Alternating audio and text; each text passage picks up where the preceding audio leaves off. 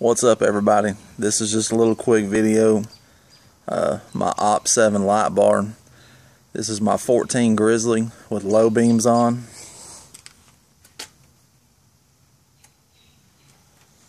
That's the high beams on.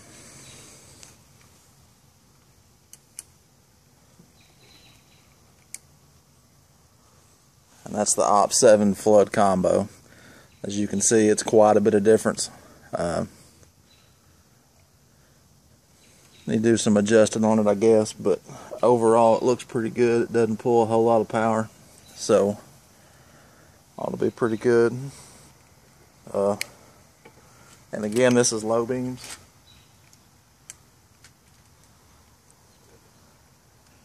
And this is with the light bar, and it just kills the beams. So